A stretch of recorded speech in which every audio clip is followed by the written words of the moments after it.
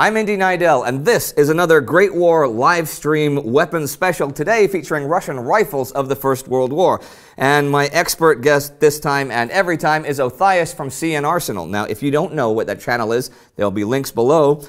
He goes into great detail on all kinds of weapons, but has a particular series on the small arms of the First World War. And when I say goes into detail, I mean goes into detail. So if you're weapons fans or World War I fans, you should definitely check that out in the link below. So Othais, hello and thank you for being here. Hey Indy, we are back. This time instead of Russian handguns, we have Russian rifles. So whenever you are ready, I can start digging into this, but if you are curious about these things, like Indy said, come over and see our primer series on C&Rsenal. And also, it's always good to have that intermingled for those people who watch my show. This is a good time for you to start checking out the Great War so that you can see the context around all of these things.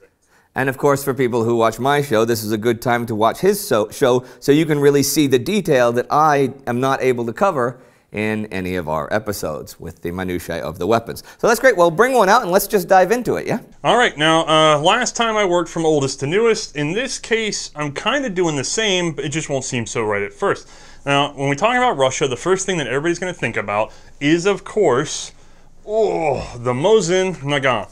Now, this is the model 1891. This is a fairly World War I issue-styled gun. We have our sort of parade-style sling. We have our scutcheons for our leather sling loops. This thing has a full handguard, and we have our sort of rounded top sights. Although this is not how the gun started. Back in 1891, it had some very unique features in that it didn't have a handguard, it had a flat top Nagant-style sight, and it had a sort of finger rest, a semi-pistol grip metallic piece that was added so that you could really pull that thing into your shoulder. Now, by the time of World War I, this thing's undergone a couple updates. Number one, it's been adapted to a Spitzer cartridge, which means that we've changed the rear sight. We've also added a handguard to help with heat mirage and handling. And then, honestly, eventually this will go away, this little sling swivel, although that's going to be sort of during the war era. Now, I know what you guys are thinking. You want a closer look, so let's zoom on in. This is the heart of the action, which is that this is a bolt-action, 5-shot stripper clip fed gun. Now, this gun, as adopted in 1891, again, like that Nagant 1895 we talked about, is a bit out of date already. These also have a terrible reputation in the US shooting communities because of their very rough handling, inaccuracy, and just extreme difficulty in opening the system. A lot of that comes from the fact that those were refurbished. When you're dealing with an unrefurbished gun, they're actually fairly slick. However, again, like the Nagant, just the refurbishment process alone can't be put to blame for all the problems with this particular action. So there's a couple things going on. One, by 1891, we already have some pretty good Mauser designs coming out, and you can forgive the fact that this is single stack, but reasonably, within just a few short years, single stack is going to be obsolete because if we look at this spring setup, you can tell this is a fairly complicated part. We've got multiple springs, multiple arms, all finely fitted in order to drive that ammo. That's going to be a problem in terms of manufacture versus later designs with staggered flush magazines where we just have a simple flat spring. Very simple, very easy to produce, unlike this. Now, I'm gonna return this to the action. And then, if we look up top, we're gonna see, first of all, I'm gonna pull this bolt out. Give me 1 second. Stiff. So, it's going to be hard for you to see on the live show, but later viewers will be able to tell that there's a slight piece of metal about where my finger is, down in there. That's a spring interrupter, so that this gun can feed rimmed ammo reliably. So the problem is with a rimmed cartridge, a cartridge that has a little rim sticking off, if you try to feed one against another, they'll get what is called rim lock. They won't be able to cycle over each other very easily. You can bevel the back of the cartridge to help with this, but reasonably there's going to be some problem, especially in a direct single stack. So this system has a sort of spring that isolates one cartridge at a time. So it'll isolate that, the next cartridge is held down here. Once that feeds, it allows the next one to pop up, locks it in. That system's great when you're feeding, although a lot of new shooters to this gun will sort of double charge. They'll overload a cartridge below that system, and they'll be confused why it won't pop back up unless they cycle the bolt dry in order to get the spring to get out of the way.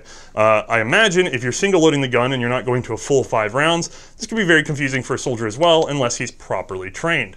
It's just one of those weird little idiosyncrasies that you get used to with the good old Nagant. Now, most of the blame for the problems in the system go down to the bolt. So let's take a closer look at that. The bolt has a separate bolt head. As a matter of fact, I happen to have for my show this patented plastic pokey, so I'm just going to get that so you can see. This bolt head is separate. This adds some strength and some interchangeability to the system, and it seems like the Russians were fixated on it. I'm going through the development of the gun right now very slowly in Cyrillic, and I'm going to tell you that a separate bolt head was throughout the entire development process, and so this was going to be this no matter what. What they did, though, is in controlling the separate bolt head, unlike, say, the Gewehr 88, which controlled it internally using the firing pin, this is controlled externally. It's locked over by this component right here, this lug that comes out over and down. And see this little guy right here? That's what's going to retain our front end of this. This part becomes a problem. Now, some of you guys are probably familiar with Ian over at Forgotten Weapons, and I'm sorry this is still stiff action. He did a mud test on one of these guns, and he pointed out a dramatic flaw that I happen to agree with. Now, it's not unique to this gun. You can see the same problem on certain French rifles, although they are much older than this gun. I mean, 5 years, yes, but 5 years right at a time when arms development was really at its peak. So, if I set this down, you'll see this little air gap right there. That spot. If you get dirt, muck, or mud, or too much of anything in there, when you go to open the action, it's going to pinch. It's going to keep it from being able to go all the way up. That will lock your gun shut until you can blow it out, and there's no real way to because it's sealed up against the bottom. That little thing is very damaging for the system. So, other than that, it's still not that great of a design. And the reason is this rail right here. Can you see this under here? That particular part is designed to prevent this cocking piece from rotating out of battery. Now, the reason you wouldn't want that is that this thing has to stay, it's cock on open. So if the gun were fired, when we open the bolt, it's going to cock the cocking piece back. So I'm sorry, I gotta get my own hand out of the way. So that came back. It has to be held in the back position. Now there are some guns that don't have an out of battery lock like this, and you can just accidentally bump them. And then when you try to close it, it'll jam up the action, and you have to figure out to manually recock it. You can train around that, or you can make the gun sort of idiot proof. So this system is fine that it has an out of battery lock. Most guns do of that era. This particular one, to my mind, is very weak because it sort of makes the rest of the action sluggish because it's a whole underside rail. It guides the cocking piece. There's some slop in there. There's more metal contact. There's more surfaces in contact. So unlike some of the other guns in the day, we have, if this thing starts getting sandy, muddy, rusty, we have these surfaces that must slide and glide and stay in contact. We have these surfaces for cocking, which is, this is going to be to every cock on open style gun is these surfaces, but regardless, we have those surfaces, we have these surfaces. We have this surface up here that must maintain contact and not get clogged up. There's so many things moving and touching in here that in order to keep it running reliably, you have to loosen up the tolerances. You have to kind of keep this stuff sort of loosely interacting so that grit and rust can sort of move around and not completely tie the action up. So I imagine that the Russians got sort of lured into loosening these guns up so that the pieces aren't quite as tightly machined fit. Well, that works to resist ice and other problems that were unique to Russia, but it's going to be a problem when you're dealing with a system where you have to constantly manually operate the bolt because it adds all this slack. So when I start to lift this thing, there's a gummy, elastic feeling, and the more out of spec this gets, the older it gets, or if it gets refinished, it just gets worse and worse to get a stiff, smooth pull. You're fighting more and more sort of rough surfaces that are not working well together. You have elasticity between your movements so that there's sort of this yield so it can fight you. You can have a bolt that's stuck, and a lot of people in America have experienced this. You shoot the gun, overpressure ammo, unclean chamber, something, things get stuck. And then you want to force it open. Well, the problem is when you start putting that linear or that rotary force in there and it wants to convert to linear, there's so much give that before the bolt head rotates, you can move this almost 1/4 of an inch in rotation just on the elasticity that's in the system. That makes it very awkward to handle when it's not in its best condition. Just for people who might not have seen your channel or seen our other specials that we've done with you, you mentioned the stripper clip, and we've talked about loading and different clips and stuff. Could you basically go through how a stripper clip works just for those who might not have seen any of that before? Yeah, I can do that. I had to scrabble for one, but I've got one here with just a couple empty casings. It'll be good enough to show you. So let's take a closer look.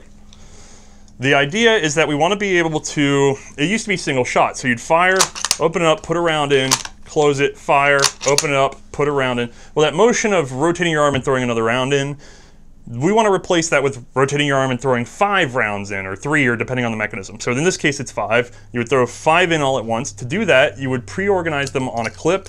These are just 3 empty casings. This was an impromptu request, so I wasn't prepped, but that's okay. Same idea. We would take this clip, put it up against the gun, and then or into that slot, and then we would just thumb all 5 rounds in. Throwing empties in there is just going to jam this up, though, so forgive me if I don't do that. So thumb them all in, and then we discard the clip in this case because the Nagant is not very good at throwing its own clips out, and then bolt forward. That'll pick up our first one. We have 4 in reserve, and so the idea is that we've sped up our process 5-fold, and this is perfectly acceptable for most armies at the time. Great, thank you. I just thought people, just as sort of a primer again for people in general. But that was really cool. Okay, so so where did they go? Where are we going next? Well, there'd be several versions of the Nagant. They can be quite rare, so I'm glad to have them here today. And it's been part of our sort of setup for developing our history for our show. So the next thing that we're going to see in terms of length, because the previous one had been the infantry rifle, this is what's known as the Dragoon rifle. Now, this is good for basically mounted infantry and cavalry because it's just a little shorter and a little handier. And by a little shorter, I mean a little shorter. We're only saving just a couple inches there. The Russians really wanted that extra barrel length for accuracy. And at the time they were using, when this came out, bottle-nosed, cartridge, flat sights. They still wanted to keep that barrel. They weren't quite in a fast-moving, flat-shooting Spitzer, so the short rifle revolution hadn't really hit them. But this is the closest they got to a short rifle, which is still just as long as many of the primary rifles in World War I. These would have been fitted at the time with a unique handguard that came all the way from basically this stocking point here to behind the rear sight. Those ears proved to be fragile, and by World War I, they cut it a little shorter, like this one here. And then again, these got the Spitzer update, so the rounded rear sight. They would have been the only one with a handguard realistically in terms of long rifle until the long rifles also got given handguards. So features from this got moved over to the main rifle. This thing had originally was sort of the handier one, the mobile one.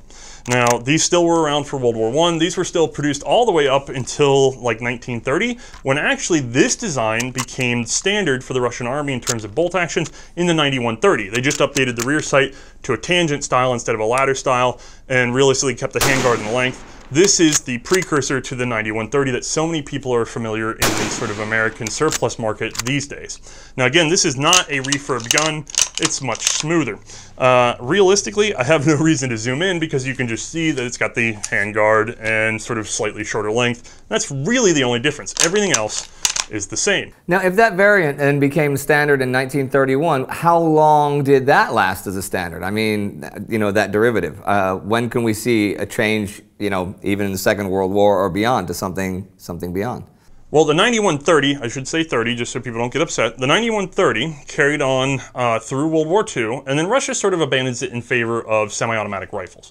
But beyond that, there's a lot of Mosin collectors that will tell you the 9130 went on to a lot of communist bloc-style countries in different degrees of development. That's a whole history unto itself. But this gun was very, very long-lived, and some places still issue them in certain regards, although we're really down to a surplus market. But this is an easily 100-year-plus service life for a rifle that really wasn't the best even when it came out. But the production numbers for World War I were very high, and then World War II even higher still. So there were just lots of these around and available for use.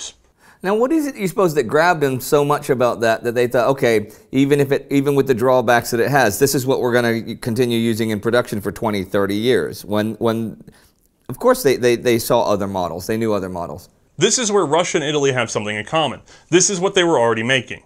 In order to switch the horses midstream just seemed insanity to them. Whenever it was peaceful and they had the material to actually do the changeovers, it wasn't a priority. And then in war, there was no time to make it, like there was no material even though it was a priority. So this is just one of those things where you get stuck doing what you were doing. There's also probably a little bit of national sentiment where it's like, ours is just as good as the other one. And then honestly, there is a sort of realistic material cost, which is a lot of people have complained that all these bolt actions seem very similar. This is one of the less good bolt actions, but it still mostly works the same as the others. So how much money and time are we willing to throw, and reputation, by the way, are we willing to throw at a problem that really puts us at 10% less than the other guy or 5% less than the other guy. Like, how much are we really bidding to have the best bolt action when instead we could put that effort into artillery or tactics or something like that? So that's how things like this get stuck for a very long time. Oh, that makes sense. I hadn't thought of it that way, to think of how your defense budget actually works and stuff, where you're actually allotting the money. Okay, cool. Well, that's great. So, and where do we go from here? We have one more Mosin, because this was the main rifle for the war. In this case, we have something that would have been a very rare sight in World War I, but it did exist.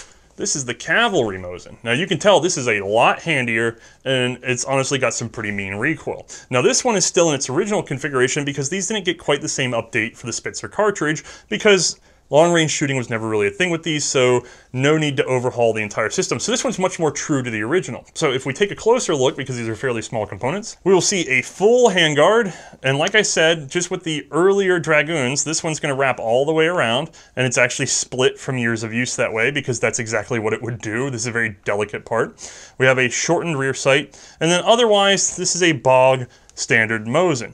Now, the interesting thing about this gun is that its little brother would see much bigger production in World War II, because this is really going to be the precursor to the M38 carbine, which is almost the same length, maybe just a little bit extra to avoid some of that unpleasantness of a full-powered Spitzer cartridge blowing out of such a small barrel.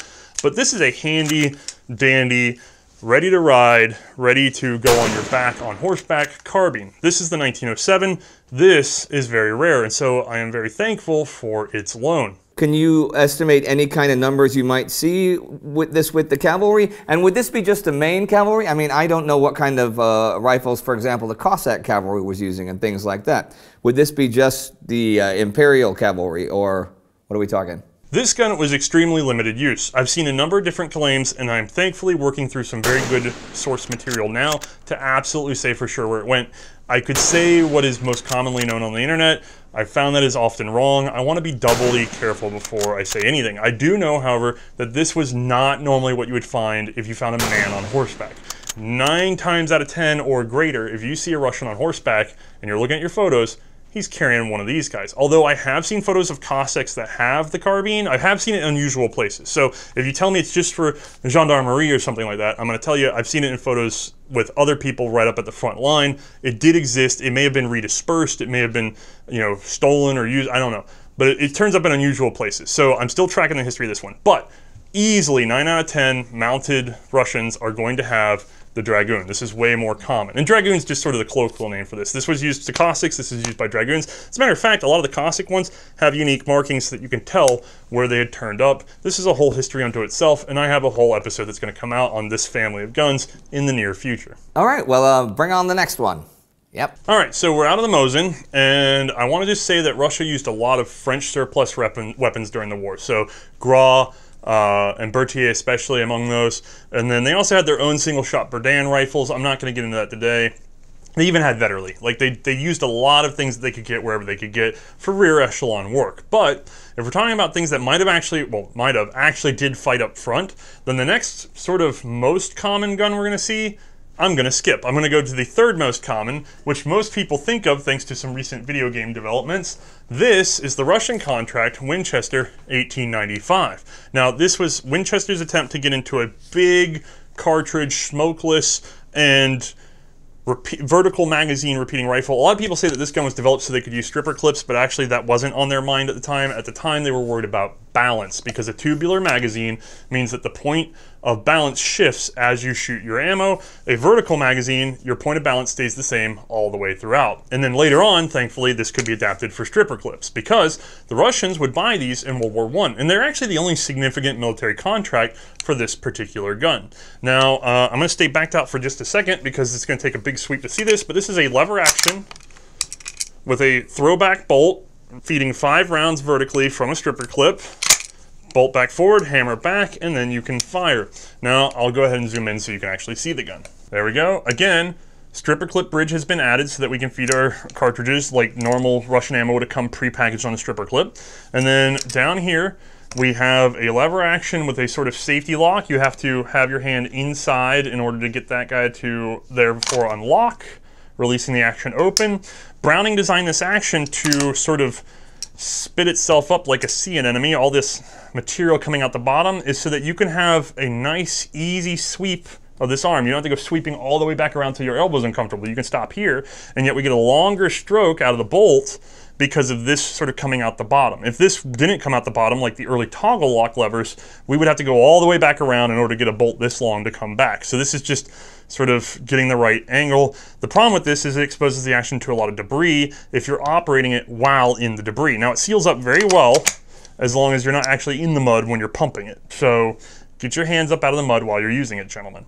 No, this is probably the only frontline lever gun of the war. Now, we did see in some of our C&Rsenal episodes that the British had the 1892 that they would use for naval service, and then we saw the French had some 30-30s, some 94s. They were using them primarily sort of like air guards and couriers. They were really not frontline rifles. This, however, was a frontline rifle. It's not an uncommon sight. And it was very, very common to see with Baltic state country soldiers. So a lot of the recruits from the Baltics ended up with Winchester 95s. And they proved to be actually fairly good guns for the front. The only problem with them is that mechanically, they're extremely complicated. Like, there's way more that goes into this gun in terms of production and maintenance than a bolt action. And I know a lot of people want to defend the lever action to death, but this particular gun came to us in rough shape, but not impossibly rough shape. It just had 100 years of use. And we've had a lot of bolt actions with 100 years of use. And I'm gonna tell you, I had to do a lot more repairs to get this gun up and running. It's far more finicky with all these moving parts that have to interact just so and line up just so. So it's not a strong military rifle, but it was available, and the production lines could be tooled up fast enough to get like 300,000 of these to the Russians for the war. And was it comparatively well liked by the actual soldiers at the time? I mean, away from, let's say, away from the Baltics. Or was it, I mean, some of these, I don't know which were popular among the men. I know the high command said we're going to use this as a standard, but that's different from being popular among the actual men who have to use them, right? And the other thing is you don't often get the choice. So a lot of people coming from a more modern understanding, especially from a video game perspective, think that you get to go to the rack and pick your gun. And so some Russians would pick this and some wouldn't.